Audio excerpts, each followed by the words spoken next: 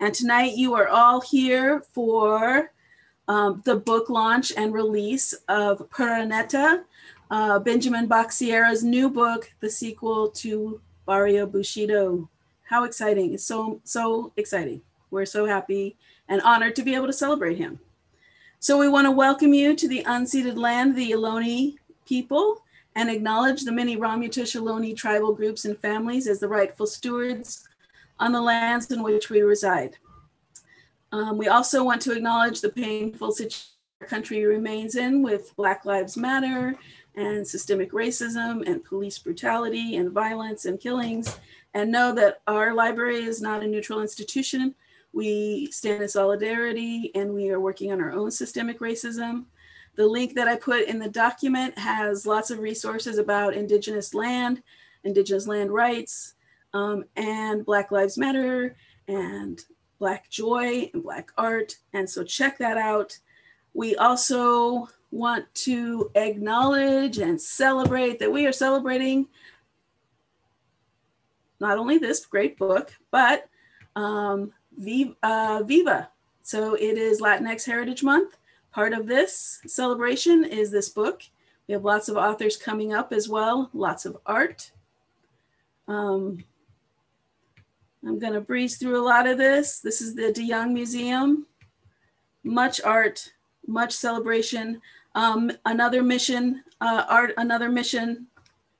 district resident, Calixto Robles, will be doing a Day of the Dead, a history and storytelling of his life in Oaxaca and how they celebrated Day of the Dead.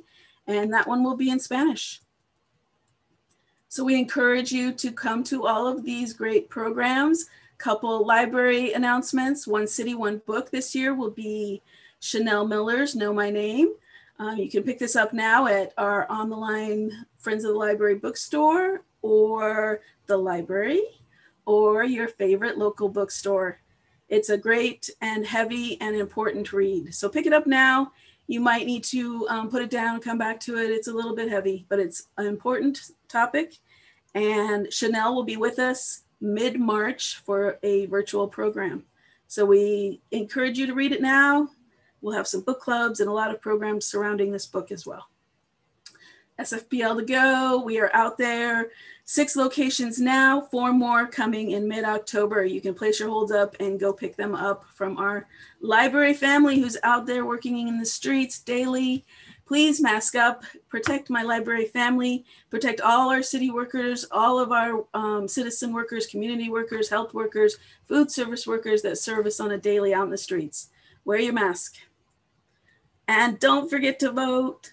Last day to register to vote, October 19th. Register to vote.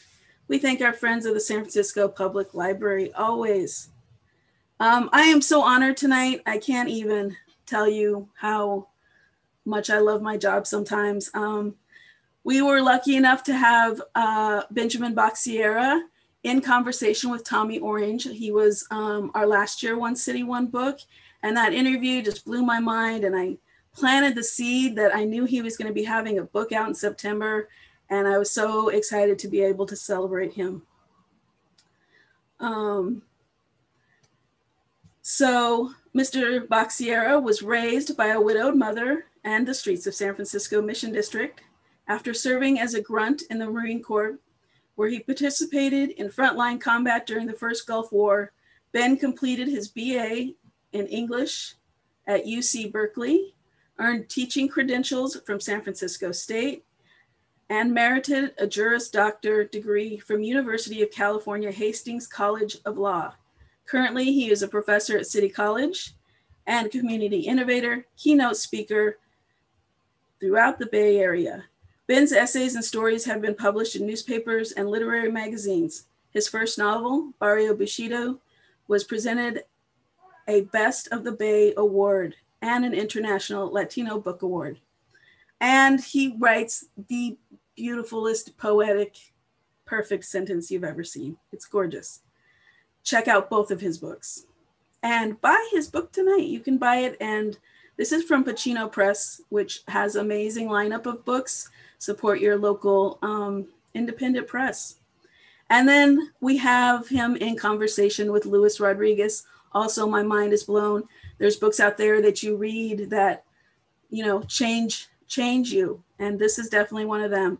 And just opened up a whole nother avenue of books for me. And thank you for being here. Luis Rodriguez is a former Los Angeles Poet Laureate. He has 16 books out. He's the founder and editor of Tia Chucha Press and co-founder of Tia Chucha's Cultural Center and Bookstore. Rodriguez has 2 autobiographical accounts of his experiences with gang violence and addiction. It Calls You Back, An Odyssey Through Love, Addiction, Revolutions and Healing, winner of the National Book Critics Circle Award for Autobiography, and mandatory reading, always running, La Vida Loca, Gang Days in LA, winner of the Carl Sandburg Award of the Friends of the Chicago Public Library. His latest book, From Our Land to Our Land, Essays, Journeys, and Imaginings from Native Xicanx Writers, explores race, culture, identity, and belonging, and what these all mean and should mean, but often fail to in a volatile climate of our nation. Both of these books and all of Luis's books are available at the library, and Ben's will be. And I just want to read one more thing that Ben had emailed. We've been conversating a bit, and he wants to, you know, he just said this thing that I felt was really powerful about tonight was, this is an unprecedented opportunity to highlight varrio literature and join the struggles of Northern and Southern California together. In San Francisco, Ben has been instrumental in helping and championing the installation of the Alex Nieto Monument, the first ever memorial dedicated to someone killed by the police.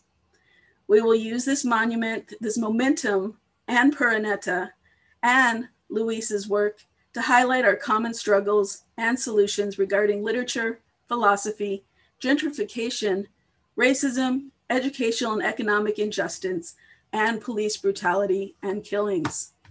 And with that, I'm going to turn this conversation over to our 2 amazing speakers. And Orale, everyone. Blessings to you all. Thank you, Luis, for joining me here. Blessings and amor to you all. Well, thank you, brother. Thank you all for being here. I just do want to recognize the Tongva Tataviam lands that I'm calling from here in Los Angeles, San Fernando Valley. And also want to say hello to all my Xicanx, Mexicanos, Guanacos, Chapines, Catrachos in the Bay Area and throughout the world, man, because I got a lot of family and friends over in the Bay Area. And so I want to say hello to them, but I know we got calls from all over, but I do want to do a shout out for that amazing community there. I also want to give thanks to the unknown, most powerful creator that does not even have a name, you know, right? Beyond words, right? I want to thank you, Luis. I want to thank Pochino Press, San Francisco Public Library, La San Mission, Portland Street, all of the barrios in San Francisco, the Bay Area, and down south as well. Because like Anissa said, what we're doing right now, I think is a beautiful, unprecedented thing. We are joining North and South barrio literature together, right?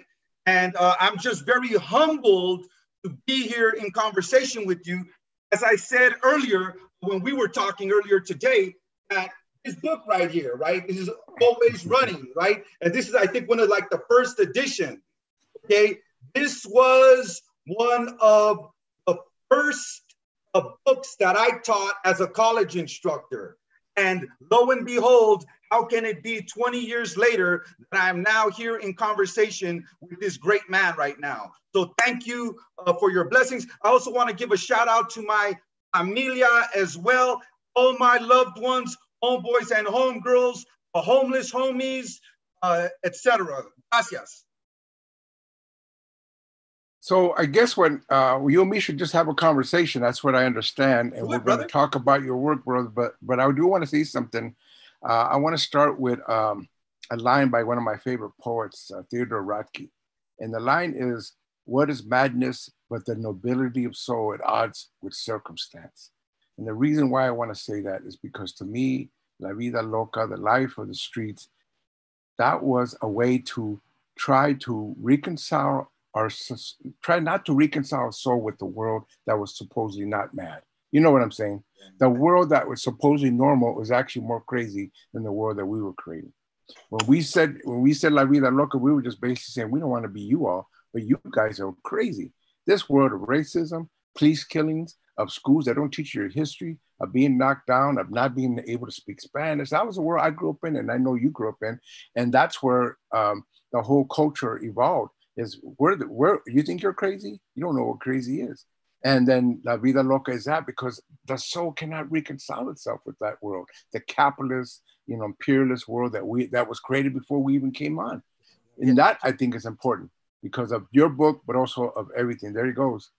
Yeah, La Vida Loca. And that's what I think it means. People think, well, it means, I'm just going to be crazy. I'm going to shoot anybody I want. I'm going to kill everybody I want. That happened later. That happened because they got thrown into the turmoil. But our original intent, I say our because I was there in the 60s when a lot of the stuff was coming. It actually came out before that, the Pachucos, the 30s and 40s, and it even has indigenous roots. In Mexico and Central America, the roots go deep. It's not just, one spot, it's very deep. It goes back to that whole thinking that we had, that we should be connected. We should be connected to nature. We should be connected to our own nature. We should be connected to the nature of all relationships, and we got to be connected to the divine in our own way, the way we see it. So to me, that was the world that we weren't entering. So to me, La Vida Loca was, now I'm going to take it back. You see what I'm saying? So I want to address that to you because I'd like for you to speak on that, brother, on how La Vida Loca represents for you, because I've seen it. I see it in your book. I see how you express it. By the way, it's a beautiful book, man. Pochino Press, and I know the people that are there. They're great people, and this is beautiful. They did a beautiful job, and why not? We just do beautiful books. We don't have to be sloppy. Just make them all beautiful. So this is a wonderful job that they did, and I'm so glad that you all interested in this book, because it's not only beautifully done, but the content, the poetry, the story, it's mythology and living mythology. That's what it is, brother. It's living mythology. So I want you to speak a little bit about what it is that why you do what you do. What does La Vida Loca mean to you, and how it gets expressed in a book like this? All right. So hey, thank you so much for asking this fundamental question, brother. And Vida Loca is the root. It's not that the idea of a sickness, right? Because we also had this concept in the 90s of being sick with it, right? Being sick meant being destructive. You were diseased, right? Vida Loca was before that, man. And Vida Loca meant, you know what? There are things we do not understand. There's a spirit world. There is education beyond books. There is bravery and courage and destruction and creation. All of it together, man. And it's absurd. And what are you going to do in the middle of that Vida Loca, man? Because as you said, Luis, they're trying to teach us, for example, in the schools. I remember when I was growing up, there was a way that you could structure things to be successful. You could, for example, think about how crazy this is. You could manage time. It's insanity, brother. You know what I mean? The Mayans, the Aztecs, they knew there's no way. You know what I mean, right? And so Vida Loca is understanding that there is a rooted natural principle, right? That guides everything, man. That guides the trees, that guides the ocean, that guides our spirit, right? And it was a beautiful thing, because I will say this. If you are embedded in Vida Loca, you feel life. Right? There's a lot of people running away from Vida Loca. They're like, oh no, look, Vida is not loca. Life is structured. Life is 9 to 5. You go and get a job for 40 years, and then you die. You know what I mean? We were like, no, that's not the truth. We knew already by about 12, 13 years old, that's not the truth, Holmes. That's simply not the truth, man. I already know that life is about more than that. So I gotta say, Vida Loca helped me not buy into the lies, because there was more truth in the streets, in las calles, in the nobility and the love that I saw in brothers and sisters and in teachers trying to make us puppets. And I get it. You know, I'm a teacher now. So, you know, they might have had good intentions. Do you get what I'm saying? And so I remember, yeah, there were teachers that might have had good intentions, but good intentions for what? Good intentions for me to be a nice little boy? You get what I'm saying, right? Yeah. And so I was like, no, we were like, no, we're not going to do that. You know what the repercussions of that was that we were going to get mass incarcerated. We were going to get killed, you know, and we accepted that. We did not cry about the danger we were entering into, right? You know what I mean? Well, you know, we did cry later, you know what I'm saying? But we took it, and I will say this, how does Vida Loca factor into Pura Neta and the rest of my life? Is what I've tried to do, with my life. I say this, and I try to mean it. I live what I write, and I write what I live. What I've tried to do is, when I started going to college, right? That was the first time I had gone to really any school since about the 7th grade, you know, right? Once I started going to City College of San Francisco, I used Vida Loca as a vehicle to get critical education. I didn't just sit there, man. I was like, you know what? I got a duty to my homies. I'm supposed to be in here starting some problems. I'm supposed to be in here doing some work, man. And you know, it doesn't matter if we're outnumbered. If I'm the only one that looks like me, it doesn't matter. I'm gonna go be who I gotta be, and I'm gonna go explore the craziest analyses of literature that I can. You know, so that's partially how I've tried to use Vida Loca in an educational setting, and in my writing too. But I know we're going to talk more about that as we go along, brother. Please. But let me just add, I mean, that's powerful, man, because this is a philosophical, people don't think that indigenous people, that brown-skinned people have philosophy. We had them before anybody else brought it right over. We were already cosmological. We already had thoughts and ideas. We had a very grounded understanding of the world, and it was trying to take it away from us, destroying the books, the books that were, you know, the mate paper books, destroying the temple, destroying everything they could, trying to overwhelm it with other cultures that were not our culture, that were, like you point out, was patriarchal, was linear, was very much what I would call the masculine energy devoid of the feminine, because indigenous people never did that. The feminine was the first energy. It was the primary energy, but you need masculine. But they turned it around. Masculine rules everything. You're pragmatic, you're practical. You got to take bottom line, you know, take care of business, all the world that we grow into. Because even in the barrio, we weren't into that. Believe it or not, to me, we understood both the feminine and masculine. People think we didn't, but we did. We understood how it all interacted. Being local for me was just like, I ain't gonna fall. I'm gonna deal with this world on my terms. Because what was the alternative? You be quiet, you don't rock no boats, you accept the pain. I could do that. Now, here's what happened though, that's a sad thing, but it's part of the truth. They brought in, we didn't do this. They brought in guns, heroin, later on other drugs. They brought in a lot of things to undermine that revolutionary, rebellious spirit.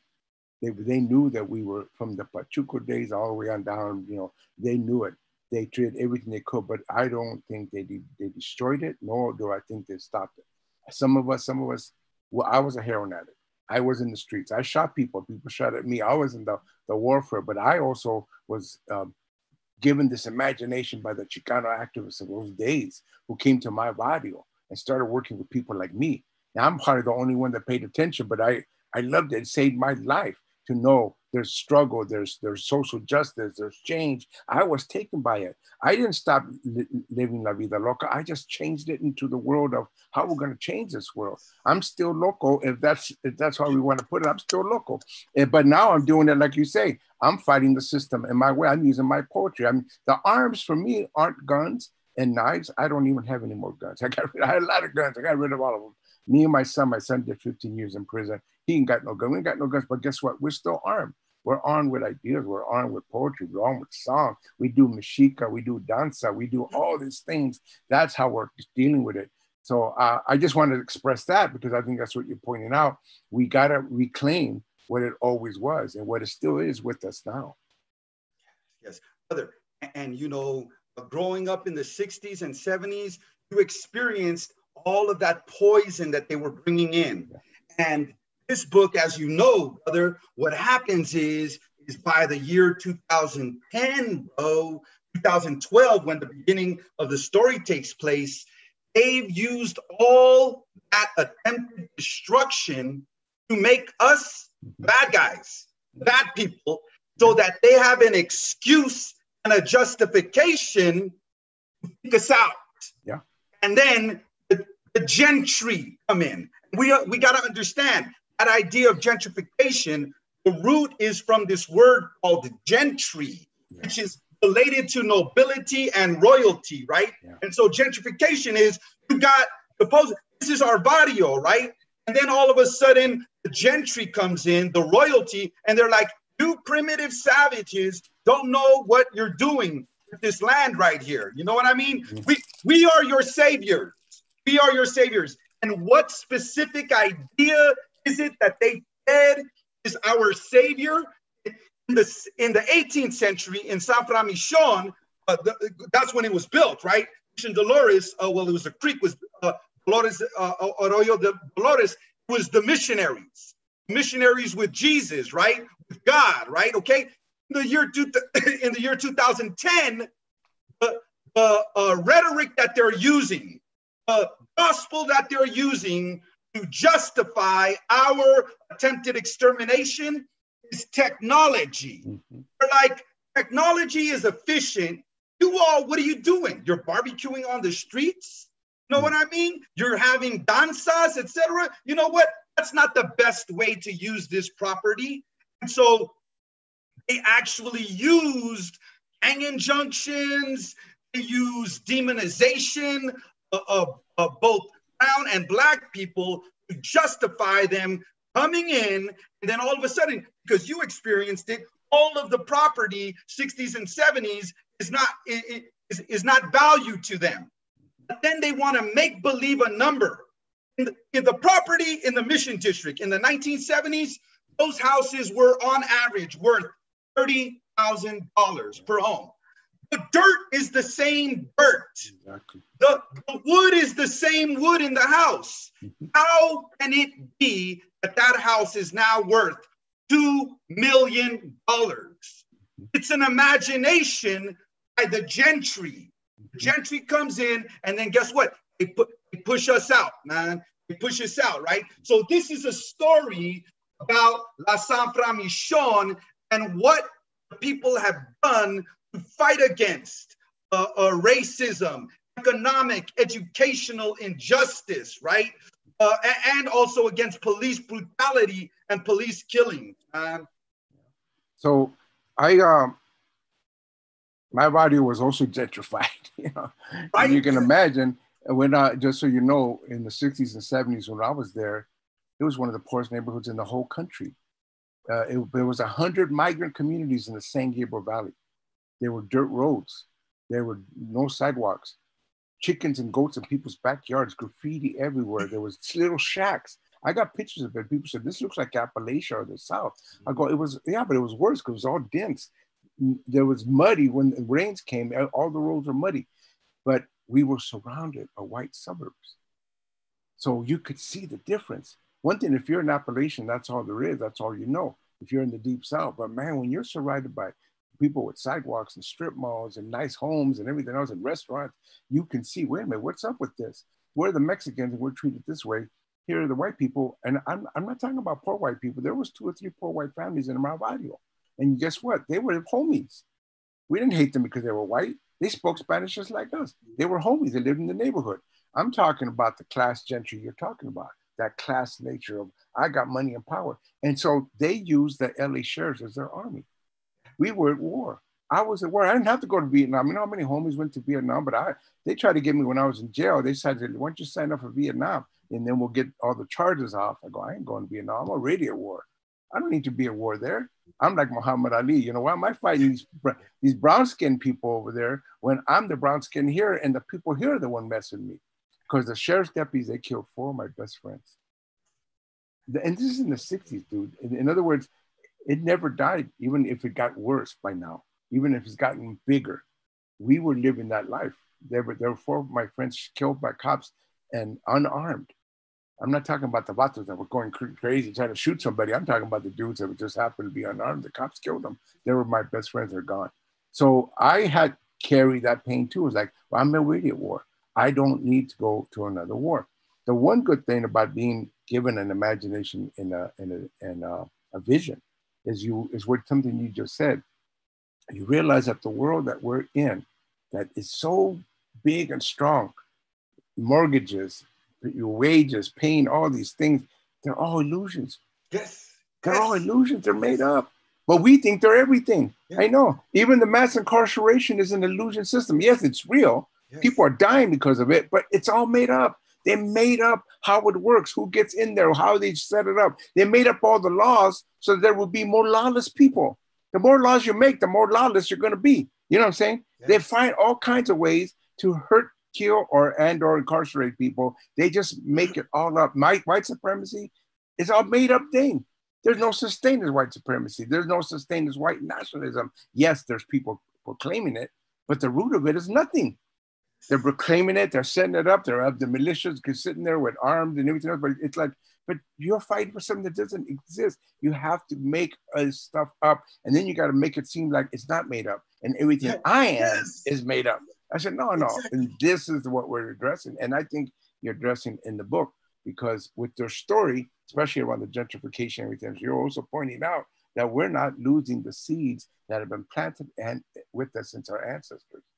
We're still carrying those seeds. You know, in Mexico and Central America, and a lot of those countries, close to 95% of the people were killed within 50 years of Spanish and Portuguese coming in those lands.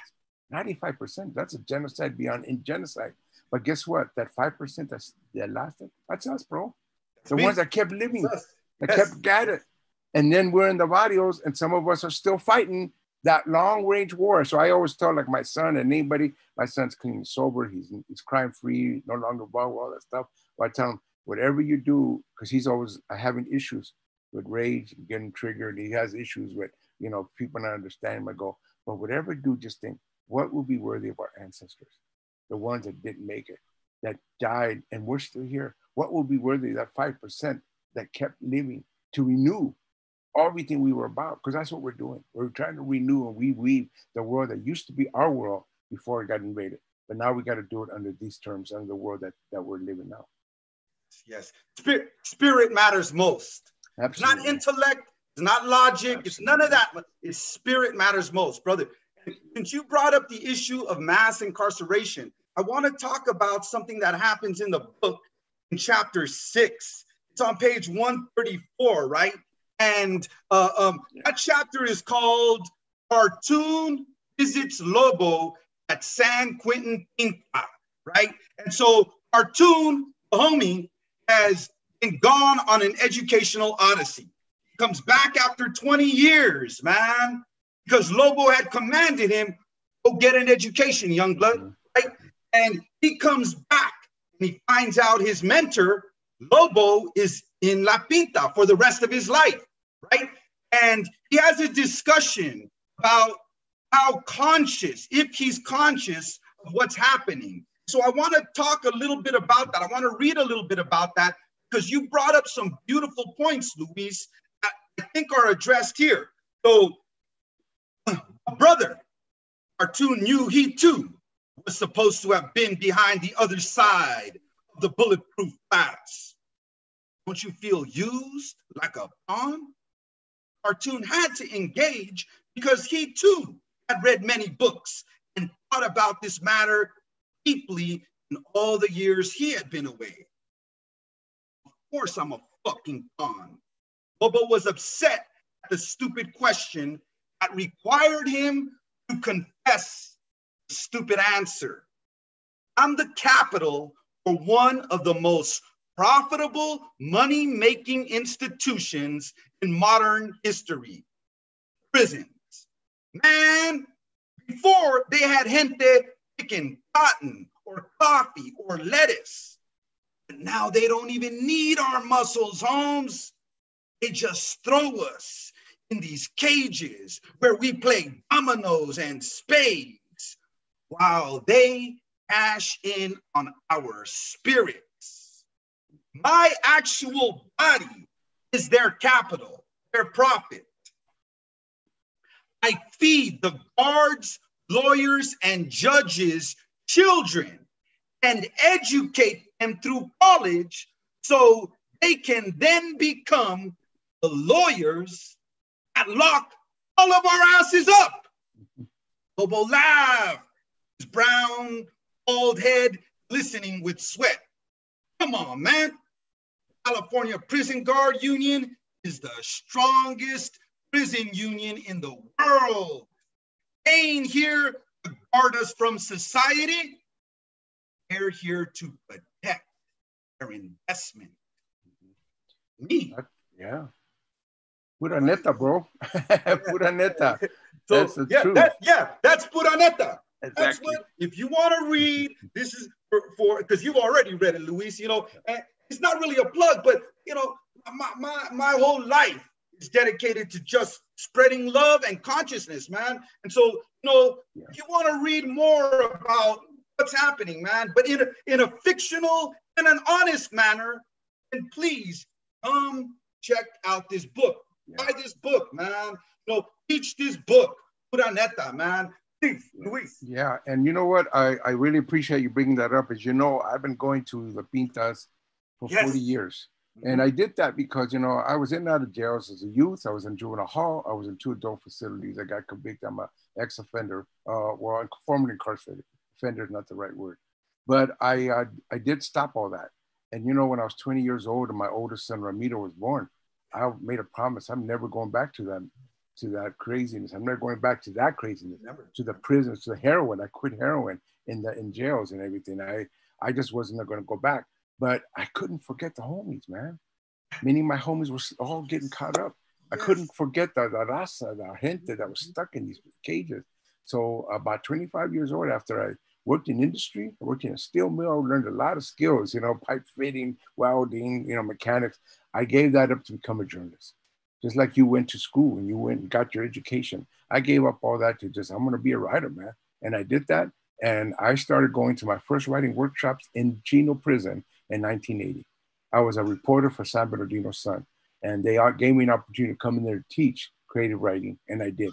I've been going to prisons ever since, and I've been doing poetry readings, I've been doing talks, healing circles, but also teaching creative writing. I've been at Lancaster Prison now since 2007, 13 years now, teaching there, and this is the high security level for prison. And so you see all the vatos, I see homies, because in every prison, some homie of mine is in a prison. So in California, there are a few of them. You see them everywhere I go. They're there. So I've been to San Quintin. I've been to Folsom. I've been to Soledad. I've been to all these other places. The press, when I go to Lancaster, some of those guys remember me from 10, 15 years ago when I visited those other institutions. Hey, I was in your class then. I go, orale. Yeah, okay, good. I've been doing it so long. But I find that to be important. And it's not because I want to teach them how to write while they're in prison. I'm an abolitionist. We got to completely get rid of the whole prison system, mass incarceration. But as long as I'm in there, I'm trying to give them the keys to liberation that they need now. And that's the imagination. That's their art. That's their gifts. That's their genius. Give it to them now. They don't have to be in prison even when the bars are big and the razor wires everywhere. Just like all the dudes who are outside who think they're free, but they're in prisons in their own mind. They got addictions. They got rage issues. They got, you know, people are out here all in some kind of prison and don't know it. At least the guys in the Pinta know they're in prison and they know they have to figure out a way to deal with that. So I'm giving them, here's the keys to liberation while you're here in your cell. Be imaginative, be creative, write, tell your story. Man, some of those guys are amazing performance poets, man. They just come up and rattle things out of their words and mind. Like, oh, let's shape that, bro. Let's work with it. So I got a class where it's all black and brown. You know, that's what it is. And people say, well, black and brown can't get along. They're all good in my class, bro. They're all, and you know what? And I don't mind saying it, norteño, sureño, everybody that comes in my class, they're there to learn. Nobody fights. Everybody respects each other. They got protocols. They respect me. I respect them. That's what holds the whole place together. And we don't get into any pleitos about nothing, but we talk issues. We talk hard stuff. We talk about pain, talk about trauma. We talk about the things that people have done. We talk about how to restore, how to transform, all these great things. So to me, that's why I do what I do. And I'm also out in the streets, and I'm also organizing to get rid of the whole mass incarceration system completely, because it's completely wrong. Because people don't recognize that crime is also a made-up thing. Yeah. Oh, of course. Yeah. Of course. Yeah. That's just a way to oppress poor people even more, bro. Yeah. You know? So they, in my barrio, they didn't give you much of a choice. You either accepted poverty or you went to crime. That's the way it was. And if you didn't want to accept poverty, I can't make a living. I can't get a job. I'm gonna do something. Those aren't the only choices, but those are the only ones they give us. And then of course we're okay with going to the Pinta. Nobody was scared of going to the Pinta. We all accepted it. We're okay if we die, bullets come get us. We're okay if we have a heroin overdose. That's part of life. I go, no, that is not life. That's something else. That's somebody else's plan that many of us bought into. We played ourselves, some of us, but not everybody did. And we still can be liberated through the arts, creativity, through writing, through the power. This is why this is powerful, because it shapes the world the way we want to do it. If the world isn't gonna give us the tools to shape, to do things that they want to do and how they want to do it, we shape it ourselves. Yes. We make our way in this world. We set up our own ways of doing our own economies, our own social structures. And it's got to be based on something that all indigenous people, because I always go to the indigenous because that's our root. We might have Spanish and a bunch of colonial Anglo assimilation. We got a lot of things, but I go, my deepest root is the indigenous in this land. Yes. And they knew one thing. Everything they did was for the shared well-being of everybody. That should be what we all aim for. And if we read the Bible, if you read the Quran, if you read Buddhist texts, if you read anything, they all are trying to say the same thing. The shared well-being of everybody is what should be our heritage. And that's what we should struggle for, organize for, fight for, do whatever we got to do to make sure that happens. Yes, brother. Thank you so much for blessing us with that wisdom. Bro. And I do want to say something just about the name, man, because you were talking about imagination and creativity, right? So think about the imagination here. You know, Pura Neta is street Spanglish for pure truth, but this is a book of fiction. So it's already a paradox. Yeah. How can fiction be the truth? In the book, I'm trying to say that, you know what, man? Truth is not just this thing called truth. Yeah. It is both truth and imagination. Absolutely. Equals truth, man. Absolutely, you know, right? And something more that you talked about is just the beauty of writing and also reading, because you know that if you want to be a writer, you got to read too, man. Because what happens when you read is you start stealing, man. No, it's okay. Yeah, everybody steals. That's what you're supposed to do, Holmes. Everybody takes from it. You steal and share, right? So I would like to actually read a little bit about the power of reading. And this one comes from a character. His name is Cartoon. And it's on page 57, right? And he writes about what do you get out of reading, right? And he says this: by reading, I stole style. Reading, I've come to believe, is the key to consciousness. When reading, you gotta shut the fuck up and listen. Who do you listen to? What do you listen to? Not even you know, because that voice that enters into your brain is not your voice. You simulate a song of someone you ain't never met. You mimic an accent that slurs in your mute mind. You imagine something that cannot possibly be true, yet you listen. And to do that, you must be disciplined, attentive, and creative. Crazy. A cartoon. To practice the skill of reading, you must be confident in your own nothingness. The denser the text, the more complicated and paradoxical the words, the more you must question yourself and your own consciousness. It's a time of dangerous peace and safety that forces you to confront and construct your reality based on someone else inside of your mind. Will you be bullied? Will you submit? Will you find patience and humility to listen to someone besides yourself? Are you exciting to entertain another brain inside of your brain? A taboo point to proclaim. Reading is the most magical message. Man, that is so powerful. I want to emphasize again what you just said. I was fortunate as a young man that I love to read books.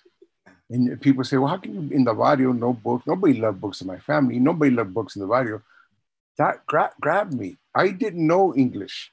I learned English by TV and reading. When the books, remember they used to have those books, I don't know if you used to have it when you were a kid, those books that you can buy them in school. And they would give you a list, and I would mark them on my mama, pobrecita. My mom would say, no podemos, no es mucho, no podemos comprar libros, no tenemos para libros. And I would convince her, and she would, okay, uno está bien. Okay, so I would always get one little book.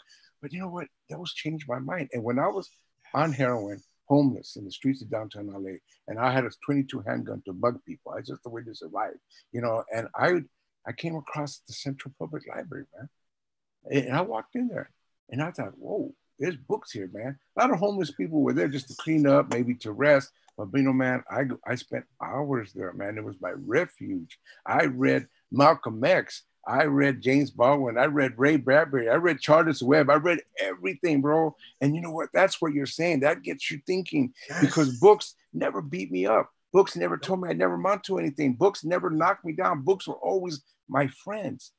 You know what I mean? In a world that you could die if you make the wrong move.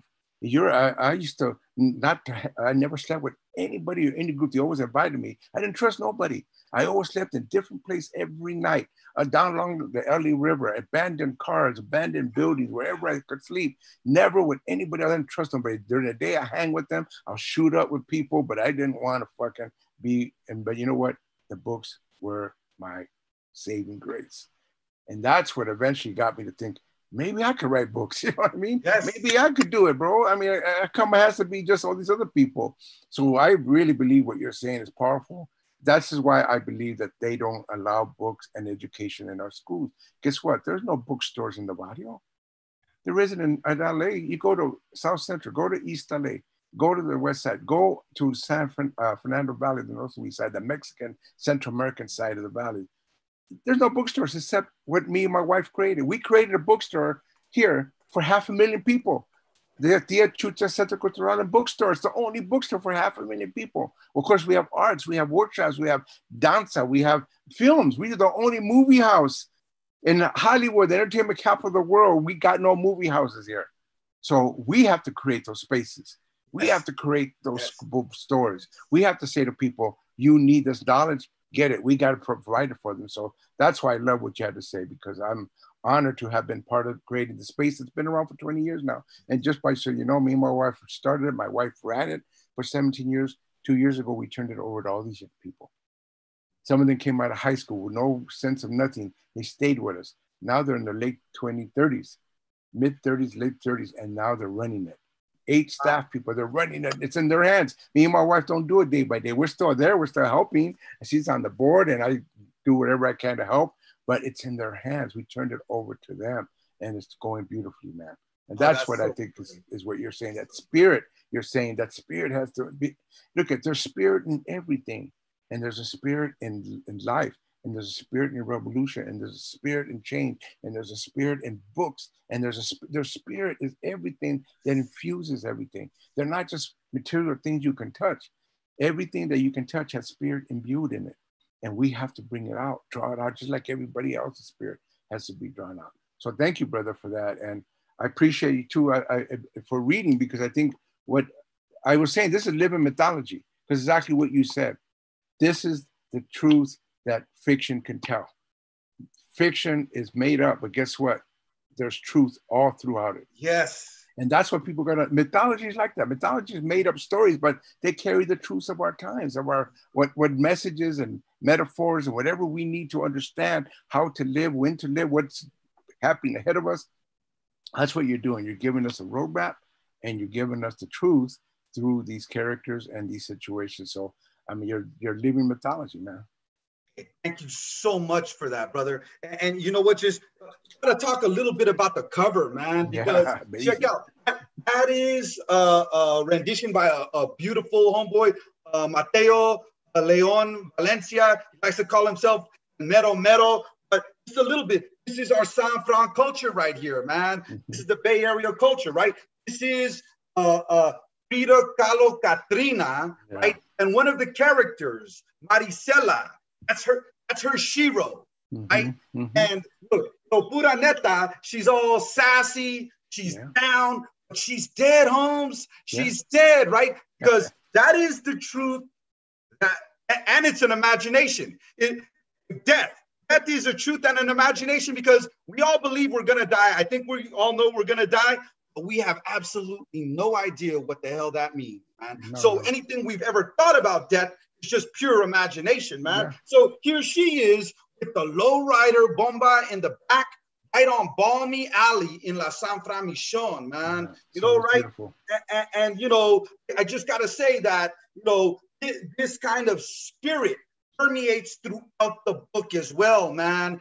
And you said something earlier about feminine and masculine spirits, right? And I wanted to touch a little bit on that, bro, because, you know, in the late 1980s and 1990s, because mass incarceration was in full swing at that time, right? All of my homies, my brother was in the pen, we were getting killed on the street, et cetera, right? And we made up this bullshit, right? The media is feeding this to us. Films are feeding this to us. You know, gangster rap is feeding us. We're supposed to be overly macho, right? And, you know, calling women the B words, etc. When only 10 years earlier, they were so romantic, man. We love the soul oldies, etc., right? But we always knew, and the character Lobo talks about this later on in the book. I was just fronting, man. We always knew there was a feminine spirit, man. We always loved that feminine spirit. Had more power in many ways than we did. We had to try to protect ourselves, man, because we knew that we were going to get killed, that we were going to go to prison. And if you did not fall in love, then that meant, you know what, then I won't be weak when I'm in La Pinta, man. No, right? So, you know, I did want to say a little bit about that, because we got some feminine characters in the book as well. La Misión. I personified her and made her into La Misión de Dolores. Made her into a female character, man. And she tells the story, the history of San Francisco, specifically La Misión de Dolores, man. So building on that, man, this is a very important thing. I will tell you a story. It's in my new book of essays. I don't mind telling you, man. You know, I was a tough dude, man. I would fight everybody. You couldn't mess with me. I was arrested. I did a lot of drugs and stole, but really what I got arrested for was for shooting people, stabbing people, for trying to fight with cops. I was on murder's row when I was 16. I took on everybody. But guess what? When I was a little kid, I was a sensitive, imaginative kid. I really loved being in the corner, playing with my army men, my trucks. I didn't want anyone to go outside. My brother was like, come on, let's go play outside. They were always playing dirt clod fights with trash can lids and everything. And you know what, man, I just want to be in my, people made fun of me, you know, like, hey, what's wrong with him? That's not what a boy should do, go out there and everything. And I'll tell you a story. When I was 9 years old, my neighbor was a little girl about 8. She was playing dolls on the porch. And she invited me over to play dolls. I didn't think twice about it. I'd been playing dolls with my sisters. I didn't care. I was in my imagination. So I'm playing dolls with her, two of the little toughies, same age as me, 9 years old, but they were walking by. They looked at me. Oh, they snickered. They went walking. The next day, I got hell for it, man. The kids in school were making fun of me. They called me things I never even heard of. Faggot? What's that? I don't know. And even Spanish is even worse. You know, the Spanish words that go like, oh my God. And then they beat the hell out of me in front of everybody. They knocked me down. I was on the ground. That's how I have a jaw. They cracked my jaw. I didn't break it, but they caused it growth. That's why even to this day, I only got 3 places my teeth meet. I never fixed it. I was called chin for my varrio. That's exactly right. Because the gang embraced the deformity. Everybody made fun of me. They said, call me monkey. I looked ugly. Only the gang embraced it. But what happened, I don't want to call it gang, it was the varrio, it was my homies. It was a different thing. But what happened is when I was on the ground at 9 years old, I made a promise. I would never again be knocked down by anybody ever.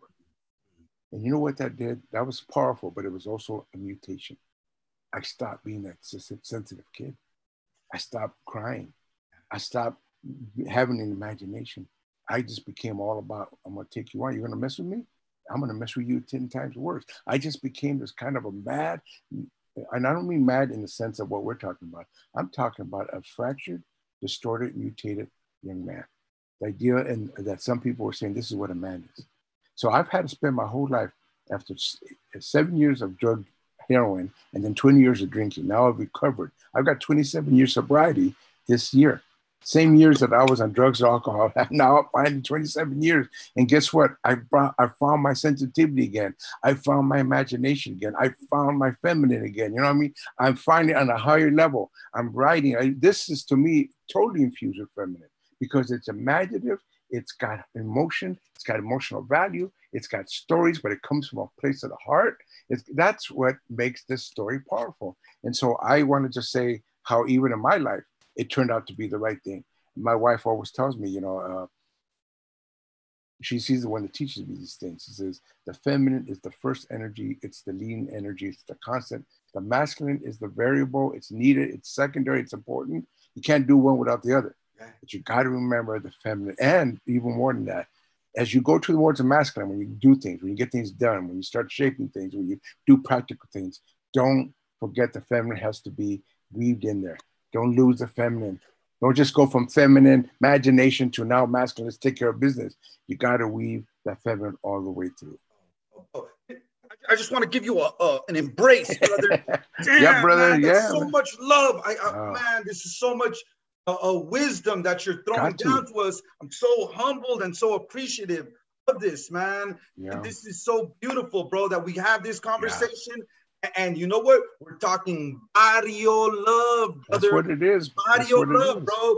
And you know what? We north, south, bro, we're together like this. Yeah. You know what? We're human beings. Somos indios, bro. Eso. Somos indios. Together, bro. We are. We got to do it. And brother, I'll say something about that because that word is used in the book, indio, right? Yeah. I gotta say, I understand that in Latin America, it's a put down. That is a derogatory term, it is. Bro. It's a put down. Yeah, it's a put down. But you know what, bro? I embrace that, man. I'm not gonna let that strip away my natural roots and identity, bro. No, you know what I mean? You know, I feel it. I felt it through my father, through my brother. May he rest in peace. Through the streets. Everybody, everybody, like you said earlier, bro. And see, this is the thing. God bless them, bro. You know what I mean? And I don't want to stereotype all white people like this, right? Yeah. But white people are indigenous too, Absolutely. Bro. You know what I mean? Absolutely. Many times people forget their indigenous natures, bro. Yeah. And that is a horror story. Yeah. When that happens, bro. Because then you don't know really who you are, man. No, you have no roots. And therefore people can make up stuff like you're white. White is nothing. There's no place called, there's no white land. No, I mean, I get it. If you're Celtic, if you're from Ireland, if you're from Spain, you got beautiful cultures in Spain. If you're from, and I don't mean the Spanish conquistadors, I'm talking about the cultures. If you're from Germany, I got friends. I got a sobrina in Germany. She married a German guy. She loves Germany. She's a dark India from La Ciudad de Mexico. She's, but she loves it. It's like, hey man, the world The world doesn't divide by nations. Only human beings do. Yes. And I'm not saying that we're not a nation, but we don't have the border. The borders are made up. The earth Total accepts all of us. illusory. There it is. Illusion. It's another illusion that's been set up, and we're all falling for it. And we can't now. And I gotta have a passport. I gotta go from one place to the other. But it's like, but the earth accepts us, welcomes us. Doesn't care if you've been in the Pinta. Doesn't care if you've been at Tecate. Doesn't care what country you're from, what color of skin you're from. Doesn't care if you're trans or you're queer or you're not. The point is, it accepts all of us, doesn't it? When you walk the earth, it doesn't spit you out. It doesn't say, "Hey, you can't walk here, bro." No, we walk it and it embraces us. Where is that country? Where is that land? Where is that world? Not in the society of capitalism and imperialism that was made up. And now we're all living under this made up illusion that's actually hurting and killing us. Look at that pandemic. Look at all the stuff that they've created. The madness is not in the body, it's in them. They're the craziest mad people because they created a whole world that's all totally off and they're pushing it on us. I heard that debate last night. Madness, bro. They're crazy from both ends. And again, I'm not. If you want to vote for Biden because they don't like Trump, all power to you. I'm not saying don't do that. I'm not saying anything. But I'm looking at both of them, and I know Trump is totally fucking nuts. But I'm taking a look at. But the answer that they got isn't any less mad. It's the same kind of madness they're both caught up into, and we have to be able to say, let's have another way of thinking, of living, of imagining, another alignment. We can't align with that. And again, that's okay if you're going to vote for that. That's strategy. Do what you got to do. I'm not arguing anybody about what they got to do, but I'm talking about another alignment, another way of living and thinking, the way that we used to live and think, not this way. Hey, brother, and I just want to say something about the book. At the end of the book, by the end of the book, what the homie, when he goes to go visit him in prison, what they decide to do together is not to recruit young homies to be gang members. Right. They go and they decide, you know what we need? You know what's actually necessary? What we need for our own gente is we need amor action in the barrio, man. Right, and you know how amor action, how they portray it in the book is, you know what? Go help an abuelita with her bags, home. Sure, of course. You know, go low ride and give hella love to all the people that are out there. Go do poetry right next to the murals. That's right. Right there. You know what I'm saying, right? That's right. And you know, give love every single day. Buy a beer for a homeless homie. That's what he needs, man. You know what I mean, right? Go buy a slice of pizza, right? The solutions, okay, not to say that we don't have big problems, but we make reality too complicated. And reality is right now, Holmes. Yeah. We're in reality right now, man. And you know what? The best thing we can offer is authentic energy. That's what the it most is. powerful energy that we got is amor, bro. That's right. Amor, man. You know, that's right. I mean, that's La Vida Loca. That's authenticity. That's being present. I understand there's some questions. So I know we don't got too much time. So maybe we can get some of the questions. Okay. And sure. The one that I see is from L. Friedland. It says in 2012, after Barrio Bushido came out, Senor Bac Sierra said at a reading that he had invented a new genre, that of a more literary form of urban fiction featuring homeboys and homegirls, a new mythology. 8 years later, does he still think he's the sole writer of this genre of fiction? Are there others he would recommend besides perhaps Senor Rodriguez? Well, you know, here's what I would say. Everybody should create their own genre. Yes. Everybody that writes, like for example, I have friends that say, hey, I like your writing, I want to write like you. I said, don't write like me, bro. I mean, I should be the only one doing that. I had a Chicano guy in Guadalajara at the book fair there complain, and he didn't know I was in the audience, that one of his professors told him, why don't you write a book like Always Running? And he was pissed off. He go, I don't want to write a book like Always Running, write my book.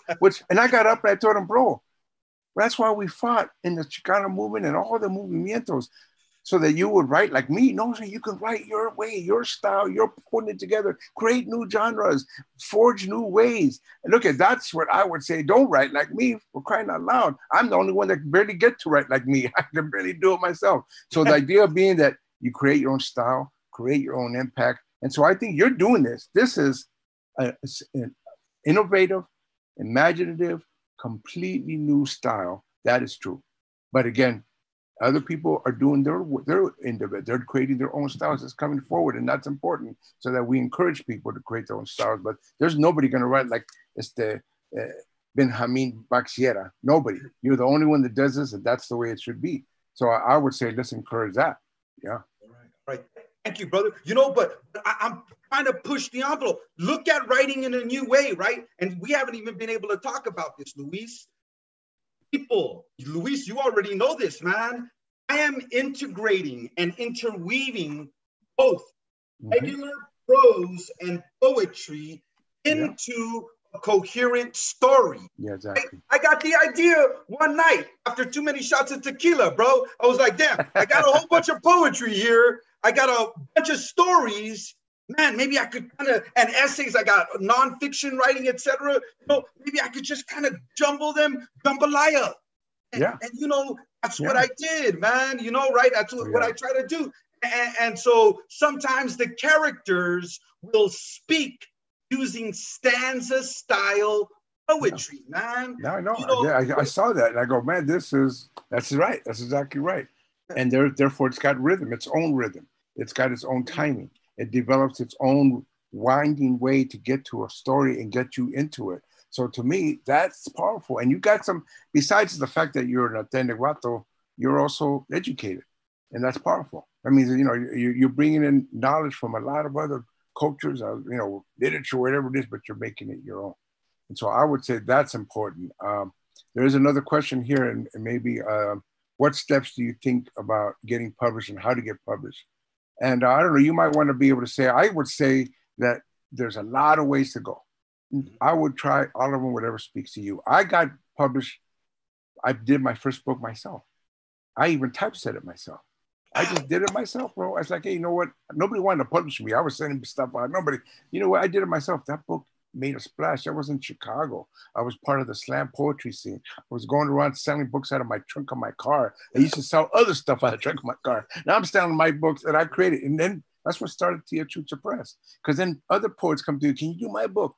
I started doing all the slam poets in Chicago, and then I started doing other people. And then we started moving. And now I got like 80 books from people from all over the country. And I didn't just leave it to our gente. I got a lot of good Rasa in my collection, but I got African Americans, I got Japanese Americans, I got Native Americans, I got you know, Irish Americans. I got wherever I loved, I published. So that's one thing. You can do yourself, but there's also a lot of other publishing. I know with like Pochino Press, there are small publishers. They're good. This is as good as any. So consider that. If you look at small publishers, small Teatro Press is small. There's others. They do good books. My books are beautiful. Just like, that's why I like the artistry of the book. There's a lot of them out there. If you don't want to do it that way, there's medium-sized, there's university presses, there's other presses, there's medium-sized presses. I've been published by all of them, by the way. And I also got the big boys. Simon & Schuster did Always Running, and HarperCollins did my novel and short story collection. I got the big boys behind me. Can I say one is better than the other? No, you want the big boys because they have great distribution. The books get out everywhere. That's a good thing. But they got so many books, and I got to pay attention to you like a small publisher might. So you got to take that into account. So I would say whatever works for you, do that. If you got to do it yourself just to make an opening, do that, and then try others. Now I got the whole world I can get published by, you know, and I still go to small presses because I think they will take care of my book better than a big one. That's just a decision I make. But I still got big publishers too, you know? So I think that's the goal. There's a lot of ways to go. There's online publishers. There's a lot of things that people can do to get published. One recommendation that I would have, or a few recommendations, is, hey man, you're published all the time, man, with all this. You know, the Hagakuri, it's a book, Japanese text, and I'm just doing it right here. Hagakuri says, you know what? Whenever you write any word, what you do is you make those the most beautiful words that you can write. As if you write as if somebody is going to hang that writing up on their wall. So if we're talking about publication, whenever you text somebody, whenever you do a social media posting, start a blog, a website, and just write, man. And you will learn your skills, etc., and you will be out there, man. I'm going back to what we talked about earlier, Luis. Spirit matters most, man. So just write what your heart and spirit tell you to do, man. And I do that with the guys in the pinta. I mean, are these guys not writers? Aren't they creative? Aren't they geniuses? They are. And so I tell them the same thing. And so there's one question here. Somebody wanted to know whether I was going to do a follow-up to my book, Hearts and Hands. Hearts and Hands is one of my most important books. It's a book that summarizes how to work with young people and our world away from the way that the systemic world that we set up is not doing it. I wrote it a long time ago, about the 30 some years I did working with gang kids, with kids in the jails and juvenile halls. And I was challenging the whole system idea that now everybody's doing. Now everybody's talking this stuff. So Hearts and Hands is pertinent now more than ever. My son, my Ramiro, he says it's his favorite book of mine, because he says, Dad, you wrote about this stuff before anybody else did. I don't think I did. But the point is, I think that book should be read by more people. Hearts and Hands comes from Gualique, comes from the mother energy, the feminine energy that Mexicas put out there, the energy feminine that was the whole universe, Gualique, and she had hearts and hands on her imagery. And I use it as that's how you mentor and teach and guide young people. You use your heart, you connect with them at this level. And then you use your hand to guide them, to teach them, to give them skills, give them resources. Well, when I was mentored out of the gang life, I don't mean the barrio life, I mean the gang craziness, heroin. It was by a guy who didn't try to save me. I wasn't saved by him. He gave me the skills, knowledge, connections, and tools I needed to save myself. That's how you do it. You give young people what they need. You save yourself. You make your way. And that's what I think Hearts and Hands is about. So I do hopefully recommend that people read it. I did reprinted it, and it's been out there. We might do a follow-up because now things are changing so fast. I'm prepared to keep writing. I'm 66 years old, man. I'm 66 years young. I'm sober now, 27 years. My health is better than it's ever been. And so I'm like, dude, I was telling you earlier before we got on that I'm jump roping, man. I'm doing jump rope. 66, I used to be amateur boxer. That's what I did. Now I'm jump roping every morning, and that keeps me going. So my thing is, we still could be strong. We still could be sharp. Yes. All those diseases and things are diseases of this society, this world, and we can fight it by trying to be whole and healed and strong in ourselves. Keep that energy, keep that spirit strong, and the rest of it will follow. Oh man, thank you so much, man. This is game. Yeah. This is game. Gracias, bro. Yeah. Gracias, man. I see one right now. What's your favorite oldie? So you know what? When I say this, you guys are gonna say, "Oh, dude, I expected it," but I always liked "Smile Now, Cry Later" by Sonny the Sunlight. Sonny Ozuna, yeah. And I love that, and it's still good. I think it came out like in 1963, yeah. But it became the theme barrio for all the barrio life. Smile Now, Cry Later. Yeah. There's consequences to what you do, and it's part of what I call even restorative justice is in there. Because listen, if you're gonna do some hurt, you got to find a way to make it right. You got to find a way to have a acuerdos agreement with whoever you took from, let's make an agreement to make this right. You don't have to put them in prison. You don't have to lock them down. You don't have to keep punishing them. You have to get them to restore themselves and who they are and their own idea of where they're aimed at. So moving in that direction with community being part of it. So that's what I think Smile Now, Cry Later really means, because, it just means everybody knows there's consequence to everything. I don't mean punishment.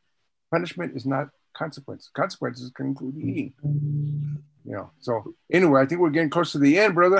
I think so, bro. I think so, man. And it's been a great journey with you, bro. Thank you. Thank you for spreading the word. Man. Lots of love, bro. Amen. Lots of love, man. Yeah. All right. Thank you all, gracias everyone for showing up. And you will see me on the streets very soon with these books on my trunk. There you go. There you go. Yeah. All right, man. Bye, everybody. We put the link that you could buy the book, so you can get 30% off till tomorrow. And we are having a book club of Pura Neta on October 26th. Join us for the discussion. Okay. And I got starstruck in the beginning. I apologize. Don't forget to take your census and don't forget to vote. There you go. So I am so honored. Thank you, Ben. Thank you, Luis. I am so happy. And thank you, community, for being here. We love